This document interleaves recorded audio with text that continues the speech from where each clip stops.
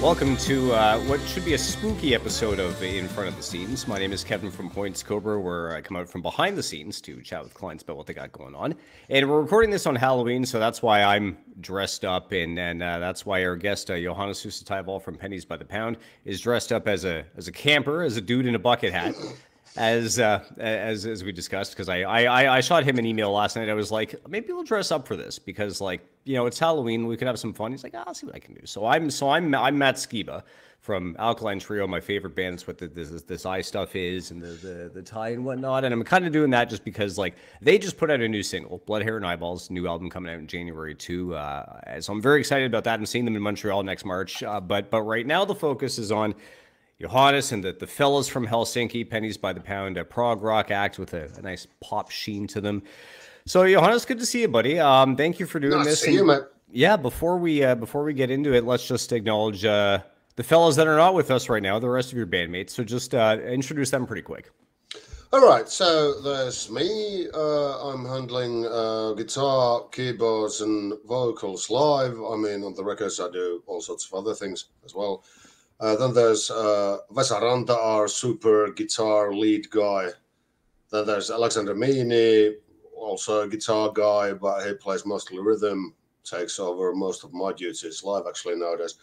And then we have a new guy, Janne Aspvik on the drums, who hasn't played on the records yet. He's very keen on getting there. And then, of course, Tomi Laaksonen, our trusty bass player, who's our trusty bass player. Oh, there you go. Everybody needs a trusty bass player. The underappreciated bass players, as they are. So we love Tommy. We just shout out to you too. Yep. So, you guys have a couple of singles. You have an EP and you have 2 full lengths now. And it's perfect that you run down all the kind of the newish personnel, because typically what has happened is you on the recordings. I've done. Not necessarily everything, but most things. So before I guess Jan, new drummer, right, and whatnot. How did the live shows go? Were you drumming and singing? Were you doing like 4 different things? Like how? To be honest, we didn't play much live before this latest or after this latest recording because our first album came out, the first full length. Yeah. Came out during the pandemic. Right. So we couldn't kind of support that live at all. So we just kind of didn't think about that much, let's say. Before that, we just did a couple of shows and a couple of acoustic shows and things like that. So yeah, we hadn't really got any proper live shows before our latest record. So was that because now Heat Death of the Universe, the first full length came out in 2021. So yeah, so right in the heart of the pandemic. Yeah, smack middle in there. Yeah. But was it largely COVID, or was it also a good chunk logistically for the reason you guys just couldn't? It was both. It was both, but it was very disheartening, you know. We had an idea to get a drummer. I contacted a few quite prominent Finnish drummers, and. We had an idea for a tour and shows and all that, but then when nothing was possible, basically, we tried organizing this and that and tried contacting people and doing all sorts of things. But when it seemed that you can't get anywhere, then we just decided that, okay, scrap that whole thing and let's just make another record. That was our plan. Yeah. Instead of like trying to promote the previous one, which we couldn't do, then we were like, all right, we can't do that, so let's just make new music and then think about that. Okay, cool. So if we take it back to the beginnings of Pennies by the Pound, and of course you've been kind of the main driver of the group from the beginning. I know you spent your high school years in California, so you've lived over on you're in of course you're Finnish, you're in Helsinki. Yeah. Okay, so up north, right? Yep, that's right.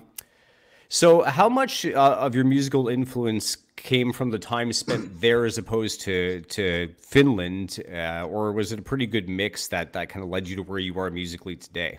Well, that's a very difficult question to answer, to be honest. But Okay. I have a lot of, because Finland has a very, very, very strong local music scene or music industry even. What are the dominant genres locally? Nowadays it's predominantly pop, but it used to be when I was high school age. It used to be rock. It used to be like rock sung in Finnish, and that was a very big influence for me. And lots of those bands were quite like CMX, one of my favorite bands of all time, a Finnish band. Used to be quite progressive as well, even if it wasn't a prog band per se. Yeah. But and some others like Ismail Aga, but you wouldn't know any of them. But I'll name them anyway. Well, yeah, I'll discover with this. So you go ahead and tell me some of your faves. But then I've always loved, as a 90s kid, you know, I found my music. I was born in 1980, so I kind of found all of my music almost, or started finding all of my music in 91, which was kind of the year that of course, Nirvana kind of released Nevermind that year. So and one of my favorite bands of all time, Pearl Jam and Alice in Chains and Metallica, and Metallica goes before that, obviously, but all sorts of bands. Yeah, and my favorite U2 record as well, Achtung Baby, and things like that. And Pearl Jam is a good example. Pearl Jam is one of those bands which really, really, really is a big one for me, and I listen to that a lot in California. And then things like Faith No More, that's, for example, has always been a huge thing for me. Yeah, and maybe Primus, maybe some of these kind of bands from that age, which were really, really influential for me. And Primus even came to play at the University of Davis campus, a free show when I was there. So, very cool. Yeah, that was kind of a nice thing to see. and I would see U2 in San Francisco during that time as well, during the Pop Mart tour. So that was really nice as well. Good. Okay. So yeah. So that makes sense then. And when it comes to I guess the sound of Pennies by the Pound, like you guys are often described as prog, but you do have a very kind of accessible sound. Like it's not super like nerdy and like you know how like you got to be like a certain type of person really is into prog, like you're those just rock nerd types, and I mean that like as a compliment, right? But like I feel like you guys no offense against them. no for sure, like so I guess if you were to just describe your band in terms of like the prog influence, in terms of maybe the popular influence, in your words, I guess, kind of how would you sum up Pennies by the Pound? Let's say that we're a group of musicians who kind of try to. Well, I love a good pop hook, you know, and I do love a good rock pop hook. Let's say there's lots of bands which are kind of in the middle between those two, but I do love bits of complication as well, like different time signatures and things like that, and changing up things during the middle of the song, so that there might be like 10 parts in the song, even if those are not overly complicated in themselves, but the song might still be comprised of like lots of different things. And I don't know, I think maybe the melodies and all that are the key, because a lot of people have told me or us, well, I make most of the songs, that's true, but still they wouldn't sound like that without the other guys as well, because they, especially Vesa and Tomi, the lead guitarist and the bass player, bring a huge, even melodic element to whatever I bring on the table, because it's intricate. Let's say it's not complicated, but it can be quite intricate if you take your time listening to it, like the bass parts, the lead guitar parts, the vocal melody, maybe some little keyboards on the background. It kind of I have a big classical music background as well, so that might be something related to that, because we kind of try to do a complete kind of thing, you know, that not.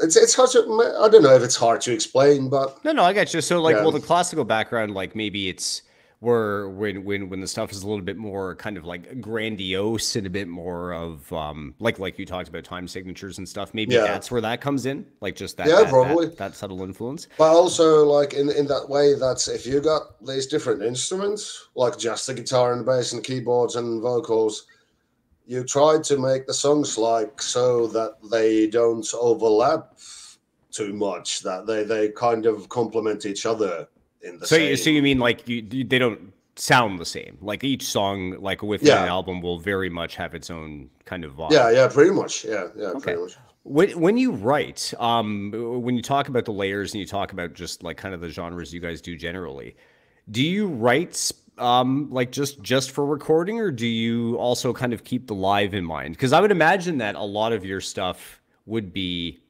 tougher live, like without several people. It is tougher live, I have to admit. I used to write without thinking about the live thing at all, because this whole band originally started maybe 5 or 6 years ago as a project that I didn't think that it's going to be live ever. Basically, that was I had some other bands at that time, and well, I still do, but that's another discussion altogether. And at that time, I thought that this is going to be just me doing some records, maybe only singles, maybe only whatever, one EP or whatnot. But then it grew and grew on me and grew on some other people as well. But still, up until, well, during the last record, we didn't think anything about live. It was just like, let's do this and let's do that, and let's just learn them when we have to. And that's been fun, though. And now we are thinking about our next record, which is, I don't know when we're going to record it, probably next spring, actually, but when it's going to be out, who knows. But let's say that's been doing that, or rehearsing for that and doing those songs and writing those songs, that's been much more with the live like thinking in mind, because now we have a full band in the rehearsal space as well, and we've been practicing with the full band the new tunes as well and all that. So that's going to be a bit different, actually. That's going to be another new direction for us, I suppose. Yeah. That's cool. It's always interesting to think about that, because like you were saying, you kind of at first pictured Pennies by the Pound as a studio act. It's just you know, kind of making songs, so playing shows just was barely on the radar. But then, you know, to think about when you're a musician, you're writing songs, you obviously want to write what you want to make the song as good as it can be. But then if you do have, oh crap, how are we gonna pull this off? Because I know how you feel, but for me, if I go to a show and I want, as much as you can, you know, have some license to have fun when you're on stage, I want the songs to be ideally as true to the recordings as possible. I agree. If I go see a band and it's so stripped down to the point where it's like, oh, they can't do this. That's like, I do even agree. If it's still good, it's still kind of like, you know. Yeah, I do agree to an extent, though. But let's say that for me, I always think about Led Zeppelin. It's a cliche, I know, but still, that's one of the bands I've listened to the most in my whole life. And I always think about how different they used to sound live and on record, but in different ways, you know. It wasn't like it's something missing or something, whatever it is, but it was just different. It did sound different, because on record they have like these 5 or 6 guitar tracks on top of each other and all that kind of thing going on, and live obviously not. And I think that's the kind of way we try to approach that as well. We try to incorporate as many things in the record that we have done as we can, but obviously it's not always possible. And some songs, like the End Times from our latest Nothing Side album, we've heard some very good comments from the audience that it's a very kind of stripped down arrangement live, but it's maybe it even fits the song better because it's even more minimalistic than it is on the record. So Yeah, yeah, and like it's not necessarily bad. Obviously, like when you play songs all the time too, if say you're touring or whatnot, it can get a little boring. So I get wanting to kind of spice it up and give people and yourselves and other people like an experience that they don't have on the record. So that's cool. I just meant like when it's just very clear that it can't be replicated. Yeah, I understand that completely. I'm just like, ooh. So that's and I do feel the same thing. Unless the band kind of makes an totally different effort to do something else. I mean, I've seen lots of times there's a band who plays a song that they obviously can't do live in the way that is on the record, but then they take a completely different approach and then they do something completely different with the song, and that's fine by me. That can be interesting. Okay, cool. So for your starting with the first full length, The 10th of the Universe, you guys got some pretty great people working on the record with you. Like it was produced by Rolly Escolin, who I guess is one of Finland's biggest producers, and also had some mastering from Mark Gardner, who is in Ride, very in the world of shoegaze and whatnot, legendary in that regard. So how did you guys end up hooking up with such prominent talent? Well, the producer, that record was originally supposed to be it was planned that it would be produced by the guitarist from actually CMX, which is my favorite band, Janne Aspvik. But then he listened to our previous things, and I can't remember if he listened to our demos or something, but he was like, I don't have the chops for this kind of thing. I can't. He had been producing some records, but he was like, I can't do this. That's way too. I can't remember if he said sophisticated, but way too something for him. And then I just asked him, well, can you recommend somebody else? Because you kind of already said that you might be doing this. And then I called this guy, and I was like, you know that he's one of the most well-known producers in Finland, and I'm just a guy, so I'll just call him. And he was like, yep, that's how it goes. Now, did he give you the recommendation? He did give me some contact information and all that, but in the end, it took its time. It didn't go exactly like that, I can tell you that, but that's a bit of a long story for this, so I'll tell it another time. But in the end, he all worked out. Got around and produced the first record, and then actually the second record as well. So what was he like to work with in terms of just insight? In terms of just incredible guy. Yeah. We actually kind of hit it off immediately. I mean, we have really same kind of thinking about how to arrange songs and how to do this and that, and how to even actually work in the studio and even think about all kinds of things. Well, he's become a very dear friend of mine during the course of these couple of albums, and I'd like to think that with the other band members as well, who he's worked with, because everybody's kind of praising him all the time. But he's a really, really nice guy. I really like him. Good, and I got to give credit to the original producer there, because to actually admit, hey, this might be too much for me. Not everyone would. And they might say, "Oh yeah, I got this," and then the end product is just terrible. So like and he's an incredible producer. He really knows his stuff, Yeah. So it's cool because like you got to be big enough to admit when something's a bit beyond your reach. So that's just as a quick thing there. Okay. So now for the mastering with Mark, how did you end up hooking up with him? Well, that is actually a story which I will tell. Okay. I'm a lifelong Ride fan myself, or at least from the 90s. So, and or not from Going Blank Again. Originally, nowadays I do like Nowhere actually, but anyway, that's a different discussion. During the pandemic, again, while we were actually already, I can't remember if we were already recording Death of the Universe or if we were just making like pre-production for it. But it was already kind of on its way somehow. And I'd never seen Ride live. And during the pandemic, there were these, gigs which were like, what's the word in English? you could buy a ticket for like a remote show, or they were like playing a live stream. Yeah, Like a a live stream concert. Yeah, live stream concerts, only without any audience or without anything. And I was like, I've never been a fan of those kinds of things, but I was like, I'd never seen these guys live, and now I get now I'm gonna buy a live stream ticket for a ride show, and I did. The show had its own technical problems and whatnot, and because of that, I got a recording of the show. And because I'd paid my money and I couldn't see the original show and all that, so they sent a recording of the whole show to me.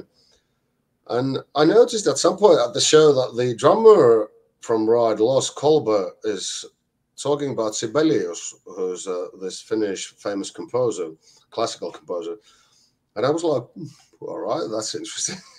And I happened to went to Twitter, to his Twitter page, just asking him that, hey, well, were you talking about Sibelius, or did I hear this right, or what's going on? And I ended up conversing with him quite a lot about the subject, and I sent him a playlist of my favorite Sibelius songs and all that.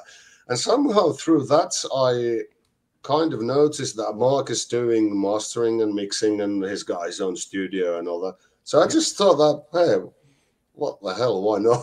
I mean, he's one of my favorite musicians, so why not ask him to master this record if he's doing this kind of thing? Because I thought that there's enough British kind of thing there as well. Yeah. Plus, you had already got Raleigh Skolin, so like you were on a roll. Yeah. It's like, listen, I got this big dude, I got to get this big dude. We're gonna have awesome personnel helping us out.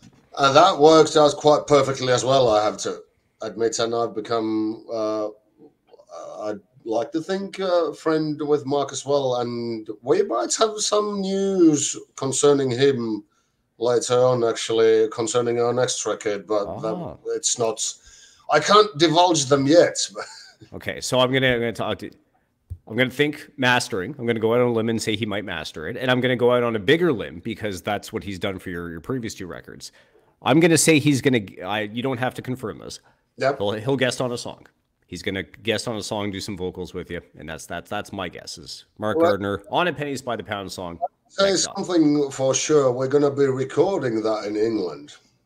Okay, very cool. So, very cool. So that's got something to do with it. Let's say. I hear you. And speaking of England and the United Kingdom, you guys seem to do pretty well over there in terms of just the response to your music. Do you think that is largely the Mark Gardner influence? Is it just the sound like kind of really resonates with British people? Let's say that I suppose Mark does help. I have to admit that for sure. But let's say that. Without sounding too much of a fanboy, I have to say that I've always liked England or the UK scene and culture, and especially the music scene and music culture.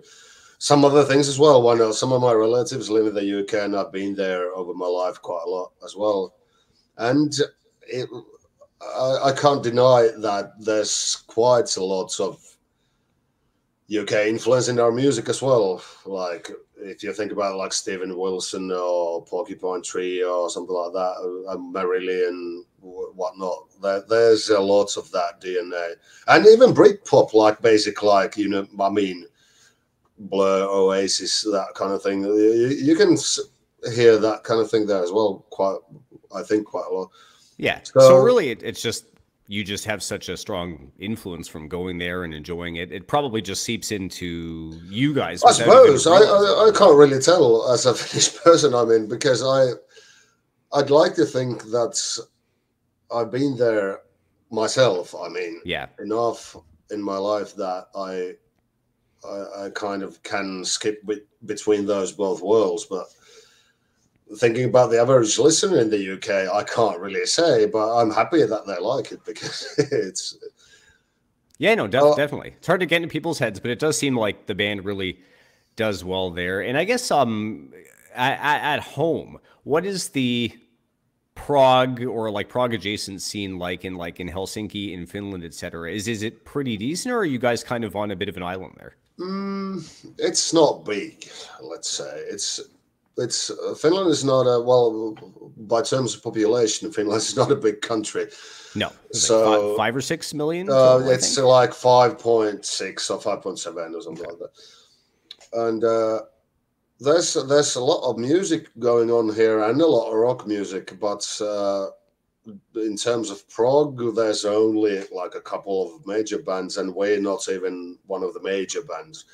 So there's maybe one or two, like, well, they're touring there, like the Von Hertzen brothers, for example, they're touring in the UK, and they actually did some records in the States as well. And what else? Well, they're probably the biggest one.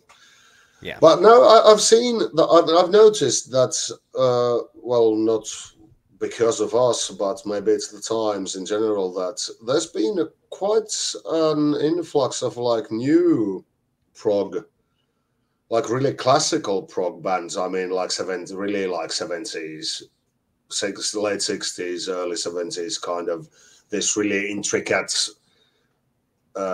Early Genesis or early Yes or those kinds of things, and we don't play that kind of thing, but I really like seeing them. I mean, it's young guys. I mean, most of them are like in their 20s now, and it's really fun.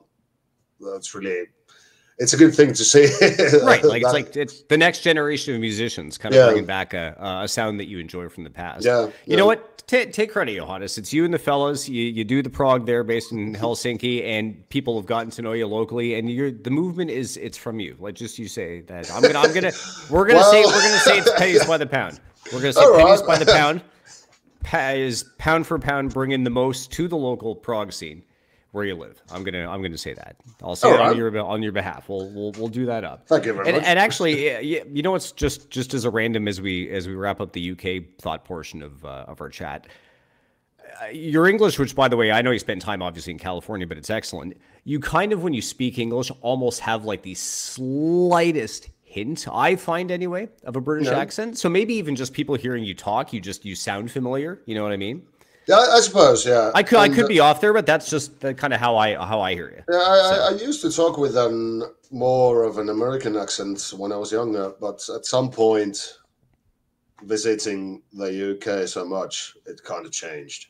Yeah, it's funny how that works. Like it just it's not like deliberate or anything. It's just it goes up. And now, now I've been speaking like this for maybe almost 20 years, so. This is what it's going to be. Yep, it sounds good. The only word I know in Finnish is kiitos, which means thank you. So kiitos to you for chatting to me today. Other than that, I don't know, man. I'd love to learn a few more words. I think it was like, do you guys have like 15 tenses or something in Finnish? Like it's just an amazing amount of there's whatnot. Quite a lot. I don't think about them too much because I'm not very.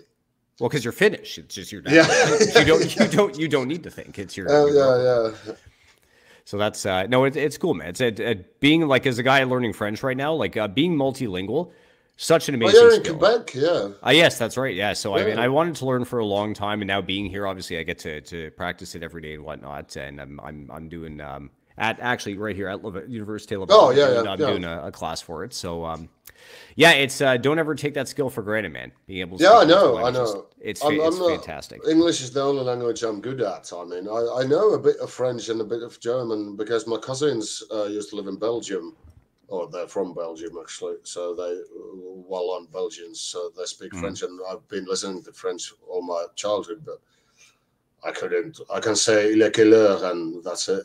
Yeah, that's fair.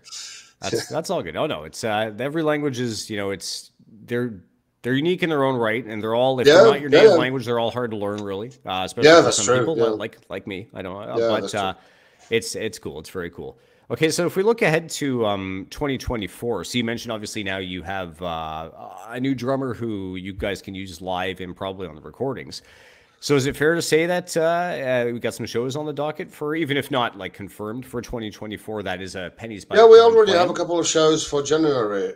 Oh, good. Actually, we do. And we're hoping, because we are going to go record in England at some point during the next year. The exact date is not still clear, but we're hoping to have some shows over there at the same time as well. So because it would be very convenient. That you'd be there anyway. That's true. Okay, so the shows that you guys are doing for sure. So those are at home. Those are probably the Helsinki area, and then hopefully the UK when you go record.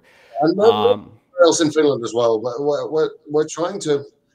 The Finnish live scene now is really after the pandemic, it hasn't really picked up. I think it's like that everywhere, honestly. Like it's just people because it's just gotten so much. Everything's gotten so much more expensive. So that the touring aspect, I think, is tough for a lot of bands. There are still people who they just don't like to go out as much. Yeah, that's true. Because it's just got used to staying home. Or they're also a little bit like nervous about it. So it's just definitely. So it's like that everywhere, really. But so you just kind of got to do what you can there. But that's cool. Okay, so shows, going to record your new record. That's a good 2024. And that's a year's worth of doing things. And when we get recording, I know that's gonna take. We have to rehearse for that. We have it might be an EP this time around. I'm not sure yet, but because I have a couple of songs, and then maybe the first time around there's going to be some songs from the other guys as well. So we'll see how that goes. Gotcha. All right. Interesting. So we'll look for that in 2024. In the meantime, the most recent record is Nothing Side, which came out earlier this year. You can go to penniesbythepound.bandcamp.com for all their stuff. They're on social. It'll be all in the description of this video, so you can check it. And there's the album. That's a CD. Just came out on a physical media because there it is. Looks weird, but we're trying to. We're sure that CDs will come back some point. Actually, they have a little bits already. Yeah. We're trying to push that. Well, I mean, selling CDs at the live shows, I mean, that's where it's at. Or like you do, if you did like a bundle thing, like I love getting those too, like just like a T-shirt, CD, and it's this price. We have that kind of a bundle as well. Yeah. There you go. So you go and check that out. From our Bandcamp, you can get a T-shirt, a CD, you can get a T-shirt, and a vinyl record of Heat Death of the Universe. Sadly, we don't have this on vinyl yet. We might at some point, but not right now. That's a delayed thing anyway, man. It's wild how long releases. Yeah, even the Heat Death record. I mean, it took almost a year to get that. Yeah, that was backed up. But that was terrible because we lost all of that momentum trying to sell that vinyl as well.